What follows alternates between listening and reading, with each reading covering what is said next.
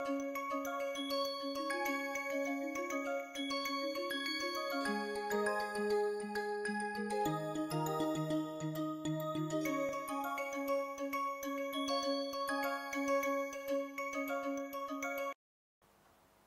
performed a thorough discussion of harmonic oscillator, now we move on to another system, rigid rotor.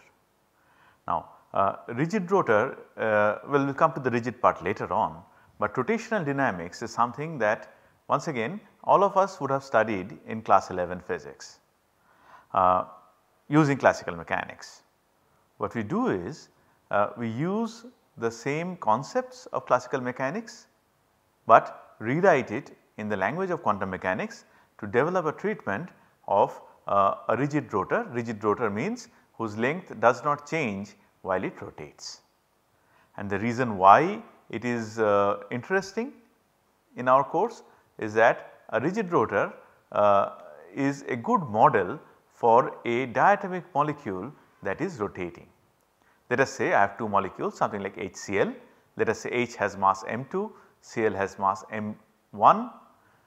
The distance of m1 from center of mass, let us say, is r1, distance of H from center of mass is r2, and let us say that internuclear separation is capital R. So, capital R essentially will be small r1 plus small r2. So, let us consider this molecule rotating. How do we what kind of equations do we write? Of course, since we are talking about molecules, we have to use quantum mechanics. When we use quantum mechanics, we have to talk about wave functions and we have to use operators. That is what we learn in this next couple of modules. Now the first thing to do here, and this is something that we do in classical mechanics as well, is to reduce this two body problem to a one body problem. Because if you want to write the equations of motions of two bodies moving around each other, then the equation has too many terms. It is much simpler if we consider one body of mass equal to reduced mass. I am not writing the expression of reduced mass here, I think I have it somewhere later on, but in any case I am sure everybody knows it. The way I remember it very well is that 1 by mu is equal to 1 by m1 plus 1 by m2, and then you can simplify it. So, we can consider this reduced mass to rotate around a center with a radius of orbit of r0, and this r0 is essentially the radius of gyration. Exactly the same treatment as what we have done in classical mechanical treatment of rotational dynamics, right. Reduced mass is used to go from a little more complicated two body problem to a one body problem, right. So, that is where we start with. So, whenever we write mu in the subsequent discussion, all I mean is reduced mass. Another thing that we need to use here is spherical polar coordinates. That is a departure from what we have been doing so far. We have been talking about x, y, z coordinates. Now since we are talking about rotation, rotation is essentially a change of angle. It is more convenient if we describe the same 3-dimensional space which we are more familiar describing as x, y and z by r, theta and phi. Okay. But please do not forget it is the same space we are talking about. For the benefit of those who might be a little rusty or might not have studied spherical polar coordinates, we will just go through it quickly. So, please look at this diagram here.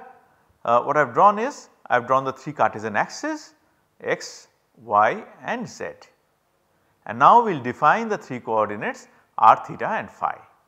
First of all, let us say this is the point we are talking about. This point has, let us say, coordinates of x, y and z. Now if I join a line from the origin to that point we are talking about, that line when drawn outwards from the origin represents the position vector of the point, and it is called r. Remember, r is really a vector. Okay. For now we will work only with the magnitude. So, r is going to be ranging from 0 to infinity. So, r equal to 0 to infinity is not very difficult to understand. Where can the point be? It can be at the origin, or it can be on y axis, or it can be on well, x axis or y axis or z axis, for which one of the coordinates will be 0. But then when it moves away from the origin, then the length of r will increase, and it is not very difficult to see what the relationship between r and x, y and z is. To start with, we can say r square equal to x square plus y square plus z square, but as we will see, there are simpler relations. So, the first coordinate is actually a linear coordinate r, the distance from the origin of the point we are talking about. Next, we talk about the angle between the z axis and the position vector. Position vector, remember, is the line joining the origin with the point, right. When you draw it outwards, that is the position vector. So, the first question is, what is the angle between the z axis and the position vector? That angle is called the azimuthal angle or theta, right. These terms azimuthal angle and all, these are ancient. They come from ancient trigonometry, they have been used in astronomy. So, do not think that they have used only here. Okay. So, first of all we have theta. So, what is theta? Let us say this is the z axis, and let us say this is the position vector. Then the angle made between the z axis and the position vector, this angle is theta, right. So, that is what it is. Now, the reason why we have the picture of a globe here is this is something we are very familiar with. From our childhood we have studied maps in geography, and we have talked about latitude and longitude. Can you tell me if theta is related to one of these two, latitude or longitude? I will give you a moment to come up with the answer. Is theta latitude or is theta longitude? Actually, theta is sort of latitude. The only difference is latitude is measured from equator up and theta is measured from the pole down. So, that is the only difference in convention, but that is the azimuthal angle, right. So, this is theta. What is the range of theta? Theta goes from 0 to pi. Now, you can think that I start from here, okay, we go down all the way to pi. Who is stopping me from going the other way? Nobody is stopping you. But then there is a third coordinate which takes care of what happens when the vector goes the other way. That is why the convention is to limit theta to the range 0 to pi.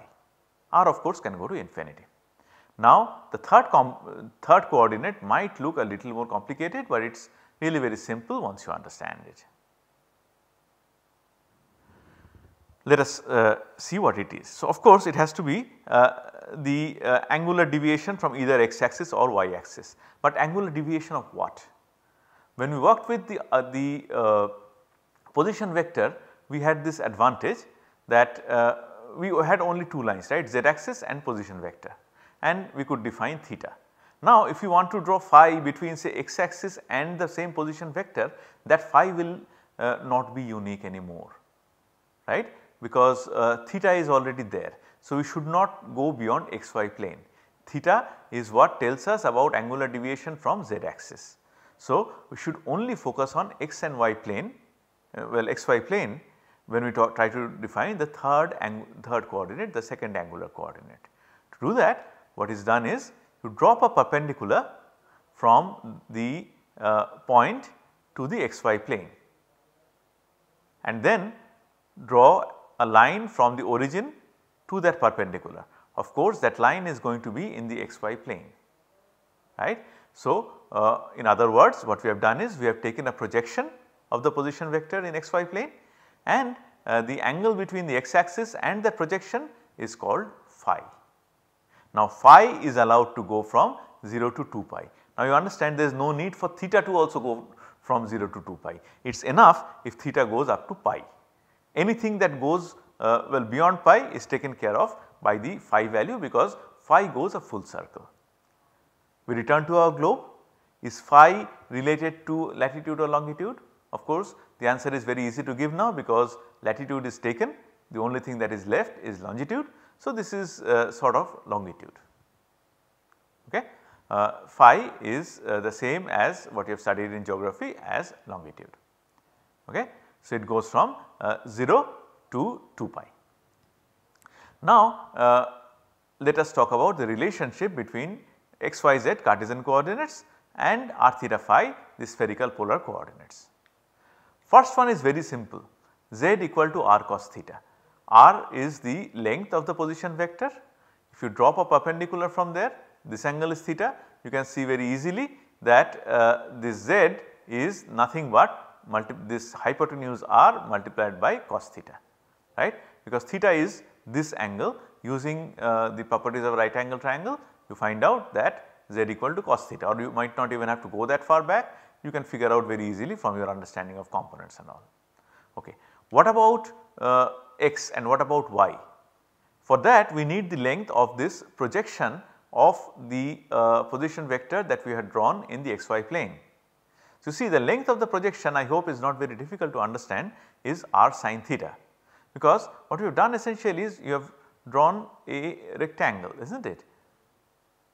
Starting from this point, we had earlier dropped a perpendicular to z axis, and from there we got this z equal to r cos theta. Now, from here we have dropped a perpendicular here. So, what will be this length? Yeah. So, the length of the projection is r sin theta. I hope that is not very difficult to see. This hypotenuse is r, this angle is theta. So, the opposite side of course has to be r sin theta. Now, what is x?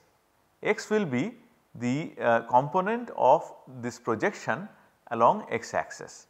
Length of this projection is r sin theta, angle with x axis is phi. So, I hope it is not very difficult to understand that x is going to be r sin theta cos phi. Similarly, y is going to be r sin theta sin phi. These are extremely useful relationships that we use all the time when we keep switching between Cartesian and spherical polar coordinates. Okay. The other the inverse relationships are, I already told you, r square equal to x square plus y square plus z square. So, r will be equal to square root of that. Now, z equal to r cos theta. So, z by r equal to cos theta, naturally theta is cos inverse z by r. And how do you define phi? Well, you define this by dividing x by y or y by x. Y by x is a little better because then you get sin phi by cos phi, that is tan phi. So, phi is naturally tan inverse y by x. So, if you know x y z, you can figure out r theta phi. If you know r theta phi, you can figure out x y z. They are two different ways of looking at the same space essentially, right. The same space in two different languages you can think. Okay. Now, since we are talking about quantum mechanics, the other quantity that we will need is the volume element. We have we have done normalization, we have found out the probability and all. So, what is the volume element? If you work in xyz, the volume element is very simple, dx, dy, dz. When we work in spherical polar coordinates, then what we have to do is we have to work with a volume element like this, where you increase r by a small amount dr, that is simple. Now, you increase theta by a small amount theta. For that, what you need to know is what is the length of this arc. What would the length of this arc be? This length is r as we know, and this small angle is d theta. So, the length of the r we can say is r d theta, right, r d theta. So, of this volume element, the straight side is dr, this curved side is r d theta. Similarly, the third curved side you can work out from the projection in the xy plane. What is this? This angle would be d phi and this length would be r sin theta, remember, r sin theta. So, r sin theta multiplied by d phi. So, what is the volume element? dr multiplied by r d theta multiplied by r sin theta d phi. So, finally we get d tau is equal to r square dr sin theta d theta d phi. This is something that will be very useful when we talk about hydrogen atom especially. We are going to revisit it at that time. For now, let this be a preview. Okay. So, spherical polar coordinates is introduced. Now, we want to work with spherical polar coordinates. Why do we want to do it? Remember, because we are talking about a rotating diatomic molecule, a rigid rotor. So, in a rotation, length does not change if it is a rigid rotor. What changes is angle, and we are not talking about rotation in a particular plane, any rotation. So, any rotation means rotation will change in theta, change in phi, both has to be accounted for. So, what we now need to do is we need to rewrite the Schrodinger equation in terms of r theta and phi. Okay. We are not going to do all of it. Whoever is interested can go through the math. What we will do is we will just show you the final result. Do you have to remember the final result? Not really. Okay. We will tell you what you need to remember. In fact, you will see it for yourself. That part is not so difficult to remember also. But remember, well, I am saying remember too many times, but I say it once more.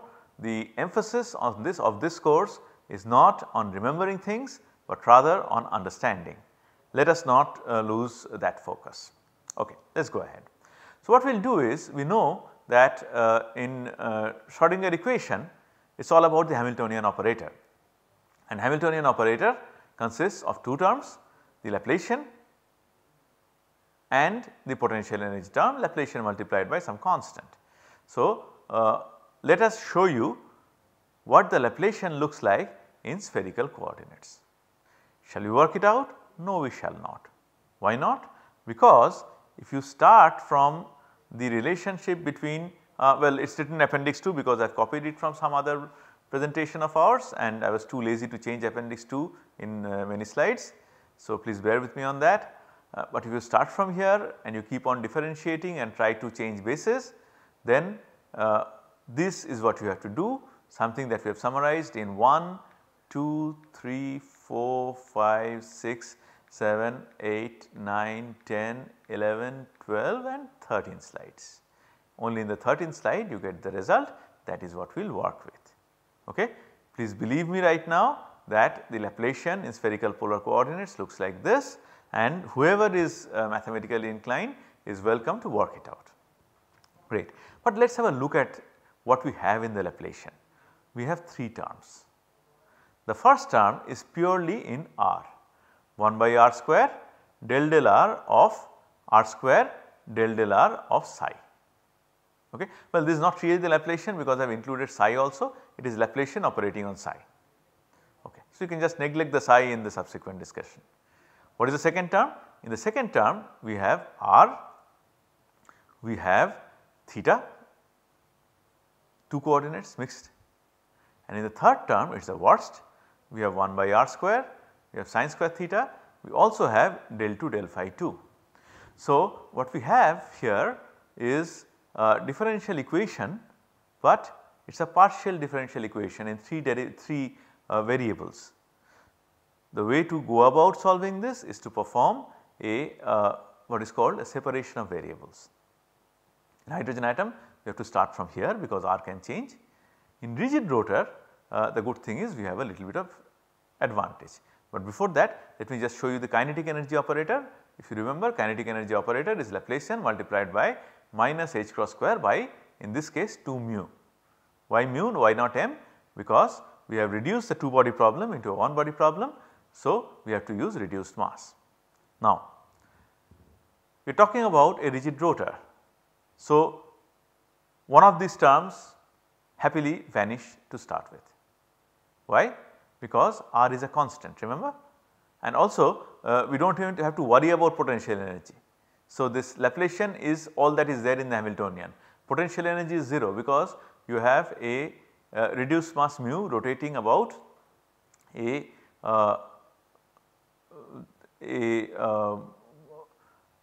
massless center. So, all the energy that is there is kinetic energy, alright, and that has some implication that we are going to talk about later. So, potential energy is 0, and what I had started saying already, jumping the gun, is that R is a constant. So, what is the consequence of R being a constant? We do not have to worry about the first term, is not it?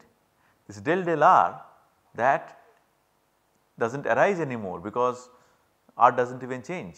So, if R does not change, we do not have to worry about how the wave function changes as a function of R, that is what del R is, is not it? So, the derivative with respect to R vanishes. You do not have to worry about it anymore. Also, what we have done in the next slides is that instead of R here, we have written R0, just to remind us that this R is a constant value, R0, the bond length you can say, or radius of gyration for a rigid rotor. Okay. So, what would the Hamiltonian be in spherical coordinates? This is the Hamiltonian, what we have written here, minus h cross square by 2 mu multiplying 1 by r square sin theta del theta of sin theta del theta. I think I missed this bracket outside sin theta del theta in the previous slides, but this is the right thing, plus 1 by r square sin theta del 2 del phi 2. This is our Hamiltonian. In fact, we can arrive at the Hamiltonian from a different starting point. For now, please take it axiomatically that the square of angular momentum operator is this. We are in the one of the subsequent modules, we are going to talk in a little more detail about angular momentum, because there is one thing that we have been taking rain check on, and that is a bit of formalism of quantum mechanics. So, before going into hydrogen atom, at least we should talk a little bit about formalism, we should talk about commutativity and what happens when two operators commute and when they do not, and we will also talk a little bit about angular momentum, because it is a very interesting discussion, and also the same angular momentum has got to do with spin as well. Okay. But right now we are talking about motion, spherical rotational motion. For that, let us start with any rotational motion will be associated with angular momentum. So, just believe me when I say that the square of angular momentum operator is minus h cross square multiplying 1 by sin theta del theta sin theta del theta, again the sin theta del theta is in brackets, plus 1 by sin square theta multiplying del 2 del phi 2. Does that ring a bell? Have you seen it?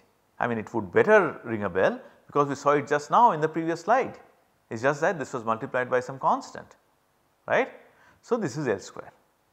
Now, let us remember what we know already from classical mechanics. What is the relationship in classical mechanics between rotational kinetic energy and angular momentum? I think all of us would be able to say that the relationship is kinetic energy is equal to the square of angular momentum divided by 2 into I. What is I? Is the moment of inertia. Yeah.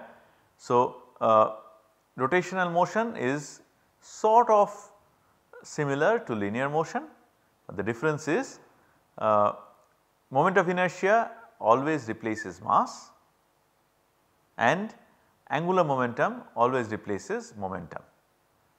Otherwise, the relationship between energy and angular momentum, kinetic energy and angular momentum in linear motion is similar to the relationship between kinetic energy of rotational motion and angular momentum, right. So, kinetic energy is square of angular momentum divided by 2I. Knowing that and knowing the operator for L square, it is not difficult for us to construct the operator for kinetic energy. That would just be L square operator divided by 2I, yeah, L square divided by 2I, that is L square by 2 mu r0 square, where now here I have written it, this is a reduced mass m1 m2 by m1 plus m2, I is m1 m2 by m1 plus m2 r0 square, we write it simply as mu r0 square. So, all I have to do to get the Hamiltonian in this case is I have to divide this L square operator by 2 mu r0 square. It is as simple as that. Let us do that.